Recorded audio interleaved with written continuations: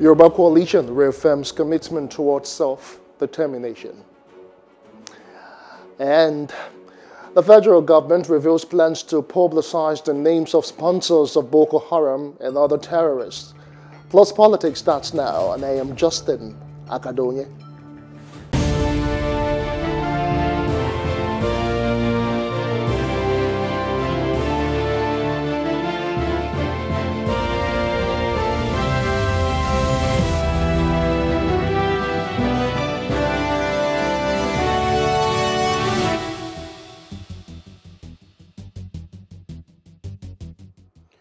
All right, welcome back. Now, our coalition, Yoruba One Voice, YOV, has reaffirmed its commitment towards the actualization of the Oduduwa Republic. In a communiqué after its virtual conference, which had over 1,000 prominent Yoruba sons and daughters in attendance, the group vowed to pursue vigorously the struggle for self-determination. Discussing with me is Maxwell, Adeleye, Media and Publicity Secretary Ilana Oodua, and President Yoruba Ronu Leadership Forum, Akin, Malaolu. Good evening to you, gentlemen. Many thanks for joining us on Plus Politics tonight. Let's talk about national unity, the call for secession by some groups amongst your thrive. But let's just look at the headline that the Guardian or the Vanguard captioned today. It says, secession or restructuring, Alake, Are Adams, YCE, Afenifere, Akin Toye, others clash. You know, from the look of things, from all of this outcries from various quarters, all within the same ethnic group, would you say that there is a bit of a division amongst the Yoruba people vis-a-vis the call for secession and, of course, restructuring? Let me start with you, Maxwell. Thank you very much. Let me correct you. I'm not speaking on behalf of Oodua. I'm speaking, I was invited as the president of Yoruba Professionals Foundation. Though I'm the publicity secretary of Oodua, but the invitation I got was not to come and speak on behalf of Oodua. It was as the president of Yoruba Professionals Foundation. So I hope I'm correct. All right, just go ahead with the issues right now. I'm taking a note of that. Yeah, go ahead, please. Okay, very quick one. If you look at the present state of Nigeria, you know that nothing is working in the country. Is it in terms of security, the economy?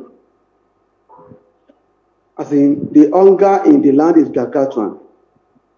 So there is a gargantuan hunger, like I said, in the land. So when you go to the east, there is crisis. When you go to the northwest, there is crisis. When you go to the northeast, there is crisis. When you come to the southwest, people can no longer travel to our villages on the road with our SUVs.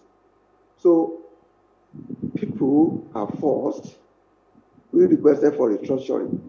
They said, no way. There are people now say, okay, let's go on our own gracefully. So, if you go and study the history, go to the defunct USSR, the Senegambia, even recently South Sudan. There is no way we can have a one voice. The fact is that the majority of Yoruba people today want self-determination. So I am for self-determination. Myself and my group, we are for self-determination for Yoruba land. Some people say secession. I don't know what they mean by secession. What we are saying is that we want self-determination for Yoruba land. When you say you want self-determination, specifically, what exactly are you demanding?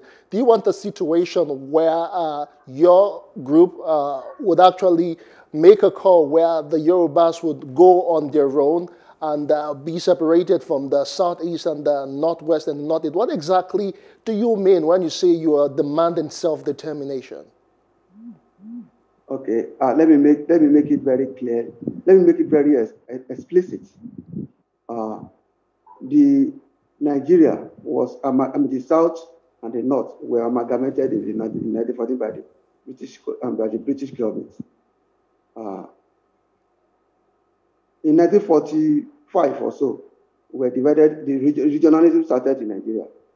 So from that 1945 up to 1960, what we had was a full-fledged regional system of government, whereby all the regions were operating at their own pace. The East, the West, and the East, the West, and the East, the West, and the North, and later Midwest. But later on, after the coup d'etat of 1966 and the embodiment of the regional system, it was set by the Gowon government in 1967. Everything here we have today. So we want Nigeria to practice what is called true federation. Yoruba want to have its own nation within the Nigeria federation. That is what we want. So invariably, you're asking for true federalism. Understand our self-determination. Let me land, please. If we go to Britain, we have Scotland, Abby. We have a country called Scotland within the United Kingdom. We have Wales, Abby. They have their own national flag. They have their own national. So you want a country within a country? England and Wales compete with each other. So in that it is happening like that is why the kingdoms could work together, could operate together, because they are different norms. They are different nations. But in Nigeria, they just put everybody. They put all of us together, and they want us. And they say we are a federal republic of Nigeria. Whereas what is happening, what we are running is a unity system of government. So that's what we understand by a separate. We want to have our own nation within the Nigeria. All right, point noted. We'll have to come back to you to get more analysis on that. But let's bring Akin Malaolu now into this conversation.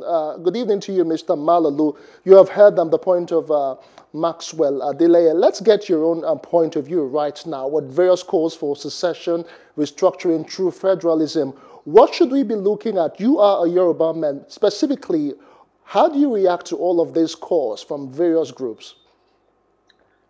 We have listened to them, and we have seen how disorganized the whole situation has become.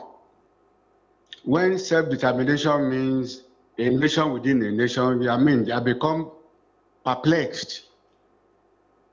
And the others, and you hear of Oduduwa Republic, is it the same within the State Republic of Nigeria, has it become perplexed? In all of these, no doubt, we have grievances amongst ourselves in our diversity. But one important ingredient which we are trying to overlook is dialogue, which will take us into peace and from peace to prosperity. And where are these problems from? If you go back to history, last year, October, the answers were made up of youths of Nigeria, the tribalized youths of Nigeria. They stood up and there were a series of demands made by these honest Nigerian youths. These grievances were not wearing tribal or religious connotations. And they form the bulk of our population, the youths. So how did we get to the level of self-determination and all that? And I want to be very careful. Why? Because when this thing started a year back or so, when somebody said he emerged as a Yoruba leader, that he contested with another leader and he won, all of a sudden he disappeared, only to reappear with self-determination. So are we saying, is it because of Yoruba presidency that we have all this euphoria of pretensions and deceitfulness? We are in a nation. There's no way we can force a breakup of Nigeria. Dialogue is the only way, the only route to which we can give peace to this nation. Whom are we running away from? We have the largest population in Nigeria, 55 million. The Fulanis, who are also our brother, they have less than 20. The Hausas have 45 million. The Igbos have 40 million. So we stand as the largest tribe in Nigeria today. So where are we running? Running to where?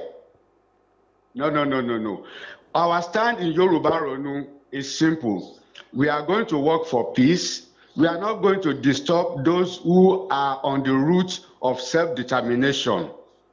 It is their own fascination. They can drive it with their enthusiasm and their fancy.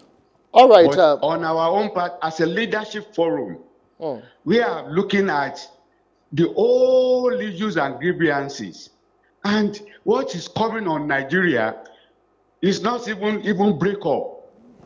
The youth of Nigeria are praying that there's no spark that will lead us into a revolution. All right, thank you, Mr. Malaolu. Nothing like determinism will be on the table anymore. All right, Maxwell, let me come back to you now. You've heard the position of Mr. Akin Malaolu.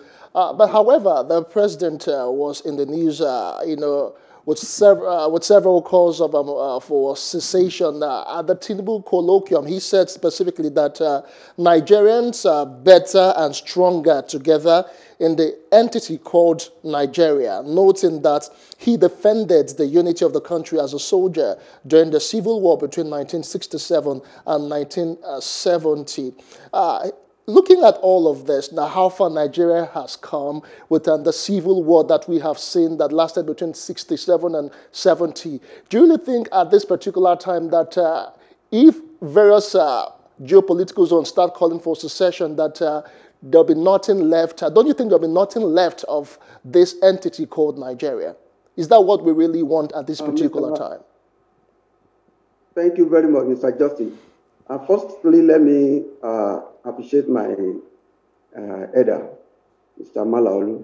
He doesn't know me. I don't know him personally, but I've read a lot about him. He's a man I respect a lot, and it's a privilege for me to be on the same panel with him. I thank you, Mr. Justin, for bringing him on board. But I need to correct him. I need to humbly correct him, sir. A nation, Nigeria is not a nation. He said we want a nation within a nation. No, Nigeria is not a nation. Then what is Nigeria? A nation is a group of people. A nation is a group of. Nigeria is a country. Okay. There could be nations within a country. A nation is a group of people with same norms, same ideas, same language, same culture. Are we saying Nigeria, Yoruba people and Eastern people share the same culture, same norms, same views, same beliefs, or we share the same views, or same norms, same language with Fulani, Hausa, or Tif? So Yoruba is a nation. Igbo people is a nation. The Fulani is a nation, and that answers. That ends that part. Then on the issue of somebody, imagine as Yoruba leader, Baba Kitoye was on his own when a group of people met at Ibadan on the 22nd of August 2019, and they told him he should come and lead the struggle for the self-determination of your aunt. He was 84 years old then. So if at 86 now, he's still struggling for the best, and a member of the Senate in Second Republic and an emeritus professor of history, I don't think he deserves to be vilified. He deserves to be. To the speech of the president, Mr. Justin, let me say very expressly that, like I said, we are not secessionists. In Nigeria is great. I'm saying if you restructure Nigeria, restructure Nigeria as in number one, let's have a constitution to be written by the people. Unlike because they say we the people. Who are the people that wrote the 1999 constitution? My Oga, Mr. Malaolu, was one of the great patriots who campaigned vigorously for the enthronement of true federalism in Nigeria. Today, they said we are noisemakers because we are said, give us a true federation. Now, Mr. President Muhammadu Buhari, we are not saying we want Nigeria to paralyze or to be disintegrate. We are saying within this Nigeria, let the Yoruba people govern themselves. Let the Igbo people govern themselves. So you want us to go back to regional system of government? Sultan of Shogododi did before. Obafemi Awolowo did it before. Then let's have it again. Like we had in the independent constitution, in the legislative constitution of 1954, the independent constitution of 1960 and the Republican constitution of 1963. Is that let's have it. Let's develop at our pace. We saw what Awolowo did with our money. We saw what Saudana did with it. Let's do it again. Why are these people scared? All right, Maxwell. These people are breathing laziness in their own region. All right, Maxwell. Let me put this to you, Maxwell. Let me put this to you right now. A lot of people have confused several terminologies: true federalism, secession, devolution of power, restructuring, regional system of government. Specifically, right now, you're asking that all the regions should go back to their own domain and govern themselves. So you're looking at where we'll go back to Southwest government, the Southeast government, the Northwest, the North Central, and the Northeast, and you'd have like one person governing that particular sector. But with all that we have seen, with several cores, with several differentiations and non-alignment, do you really think the Yoruba nation would actually stand tall with all of these divisions ongoing right now? Let me tell you something, Mr. Justice. Somebody from Wales is a British citizen. Someone from Scotland is a British citizen. I, Maxwell, Adeleye from Yoruba land, I'm a Nigerian citizen. Simple as ABC. I will be a member of Nigerian Parliament if I'm elected to the Nigerian Parliament. It does, but I'm from Yoruba nation.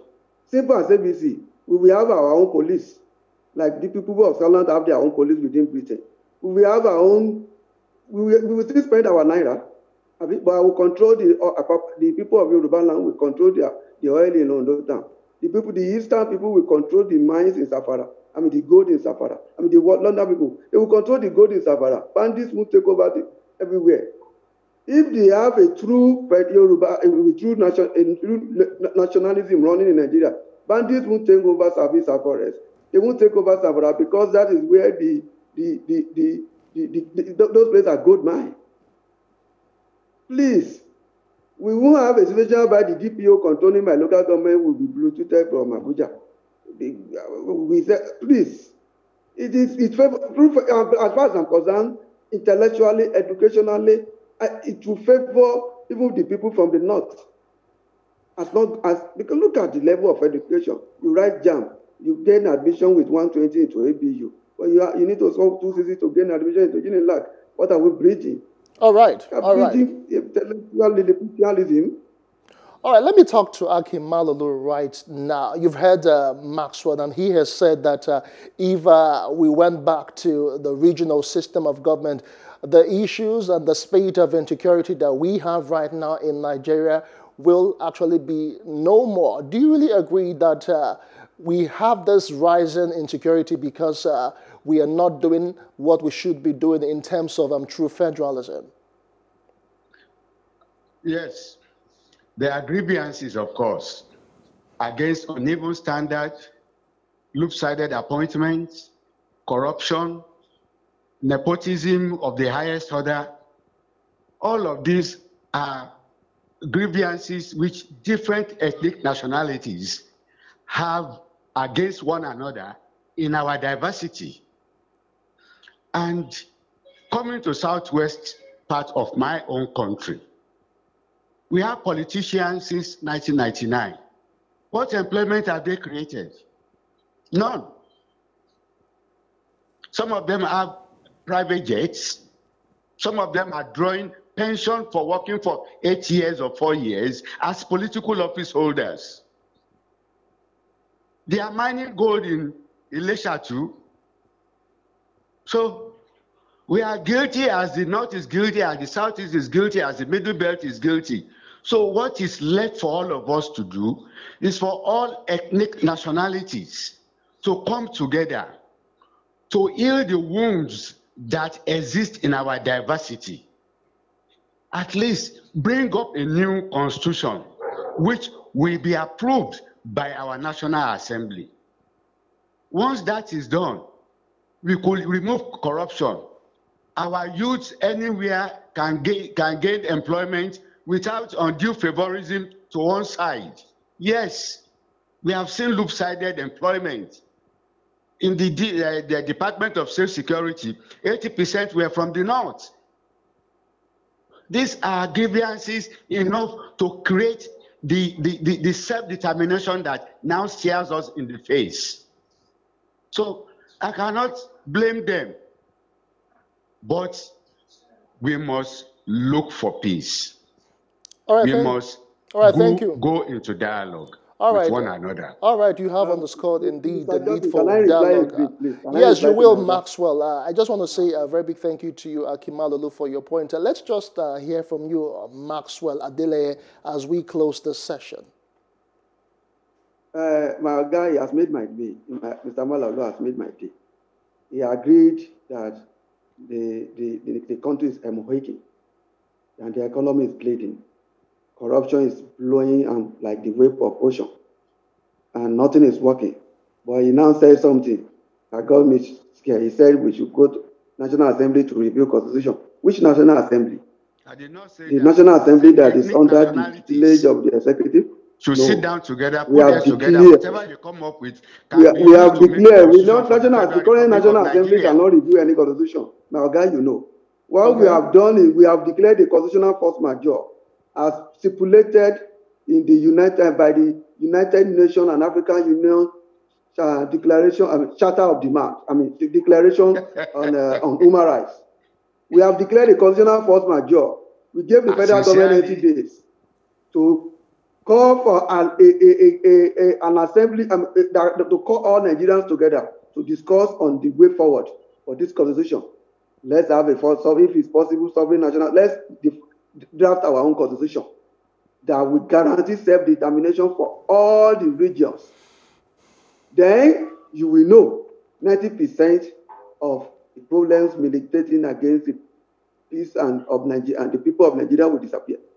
The problem is that the system is weak. The system is not functioning. And the current constitution, if you bring Mr. Malaolu, 20%, 20 of Mr. Malaolu, 20 of Dagaban, Tinubu, 20 of Barack Obama to Nigeria to run Nigeria with the current constitution, nothing will happen. I stand to be corrected. So invariably, the issue right now stems from our constitution. Maxwell, as we wrap up. Is that what? So the bulk of the issues we have as a country... 1999 constitution is a fraud. It is a fraud against the people of Nigeria. It is the 1999 constitution, apart from being a fraud, it is a wickedness of the highest order against you yourself. The constitution that stipulates that the governor are the chief security officer, whereas the governor does not even have control over his ADC. All right, thank you, Maxwell, for your time. Indeed, we have been looking at national unity in the wake of several calls for secession, self-determination, restructuring, and a whole lot more from the Yoruba nation. We've had Maxwell Adeleye joining us, and of course, Akin Malaolu on this segment of the show. Many thanks once again, gentlemen. All right, thank you for staying with us. We'll take a short break now, and when we return, federal government plans to reveal sponsors behind Boko Haram and other terrorists. Stay with us.